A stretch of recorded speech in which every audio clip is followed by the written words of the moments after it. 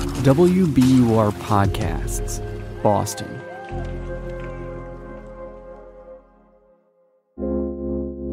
I'm Daryl C. Murphy, and you're listening to The Common.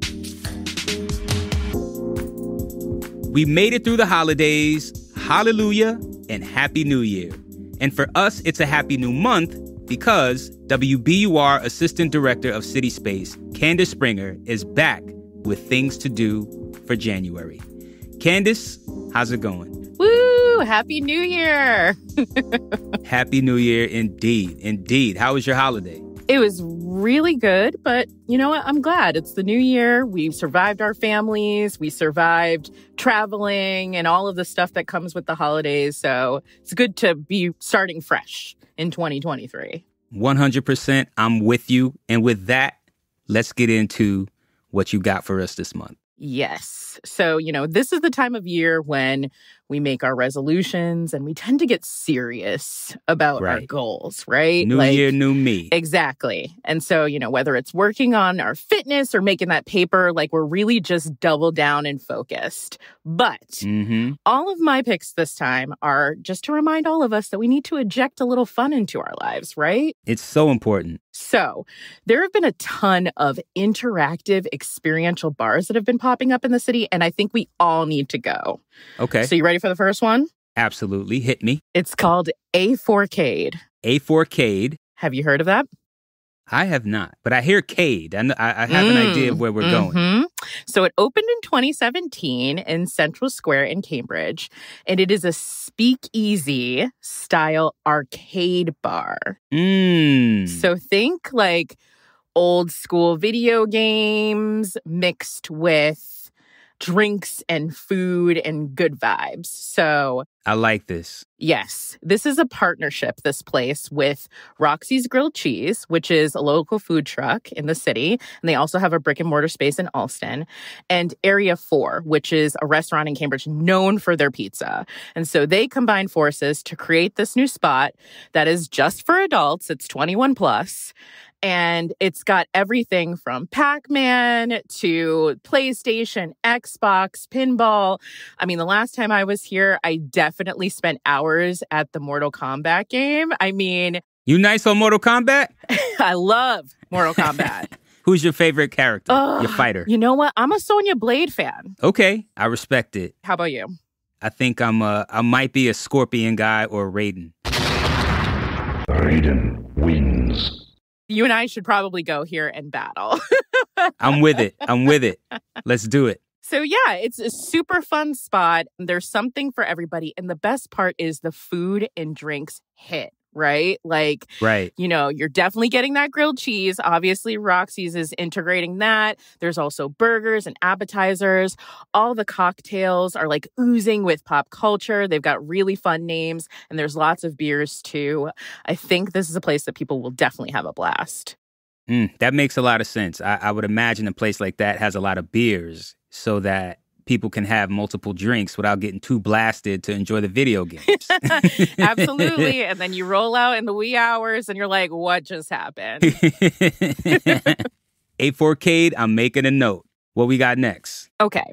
So maybe video games aren't your style, but you do like games. I have another suggestion for people who might need a little bit of a, slower vibe, a slower speed. And this place is called Tavern of Tales. It opened in 2019, and it's located in Mission Hill, right near the Roxbury Crossing T-Stop. So, it's very accessible by team. Okay. And this is a board game bar. So it's not video games, it's board games. But they feature 2 different gaming experiences. So you can go in, you can grab a game like Uno or Jenga or Settlers of Catan, and you can just play, in their open area with your friends, by yourself, whatever you like. Or you can do the other option. Make a reservation for a private room with their game master. What? Yes, this is a thing. How do I become a game master? Well, a game master essentially is a person who knows every single rule about the game. They know the ins and outs of these like 7 premium board games that Tavern of Tales offers. And they actually will walk you through the whole game in an interactive, immersive experience. And this is no joke. Like literally, these games have sound effects.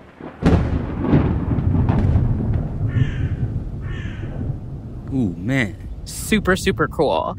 The owner of this place, Nick Chen, he's actually a Boston University alum, and he's a sound designer by trade, and he created this game bar. It's like amazing. So you can like either book a reservation for yourself and just, play the game with some strangers, or you can go with the whole, crew, your friends or your family, and have a good time. And the good news about this one is it is actually open to everybody of all ages. But if you're under 18, you do need to be accompanied by an adult. And it actually turns into 21 plus after 7 p.m. So if you're looking for that adult vibe, you maybe want to wait until later on in the evening. We're going to take a quick break, but we'll be right back with more from Candice.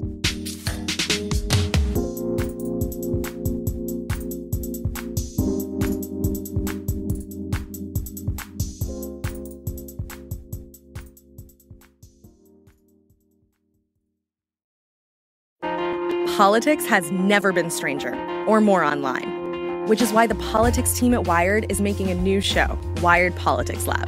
It's all about how to navigate the endless stream of news and information and what to look out for. Each week on the show, we'll dig into far-right platforms, AI chatbots, influencer campaigns, and so much more. Wired Politics Lab launches Thursday, April 11th. Follow the show wherever you get your podcasts.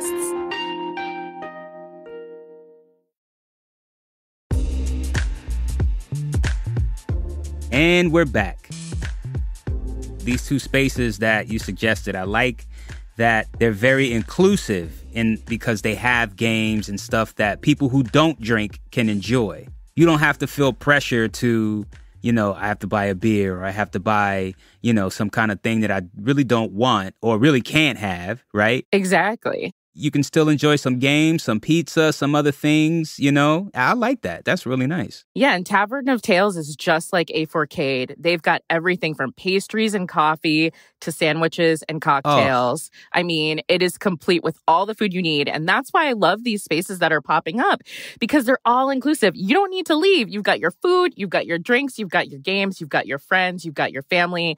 It's all there in one spot. Yeah, that's awesome. I like that. It seems like some of these bar owners behind these spaces, they get that people don't just want to sit in a room and just drink all day. They want to do stuff, and have fun. And what's a better way, after the 2 years we've had of this pandemic, having to be isolated from each other, to kind of reacclimate to being social than just being in a place together playing games. Totally. And meeting new people, maybe. Maybe you're new here. Yeah. Maybe you need to meet friends. Like, it's the perfect opportunity, for sure. I remember I went to a dive bar when I first moved to Philadelphia, and I had such a fun night just playing Trivial Pursuit with two people who I didn't know them, they didn't know me, but we were all sitting down just playing this game, drinking beers, having a good time. So these sound like great places to visit. And I'm looking forward to the third. What else you got? All right. Prepare yourself for this one. Okay. Opened in 2022 in the summertime. And it's over in the Ironworks development area in South Boston. It's called PKL Boston, and what they specialize in is pickleball. What exactly is pickleball? That's what I asked the first time I had heard the phrase pickleball.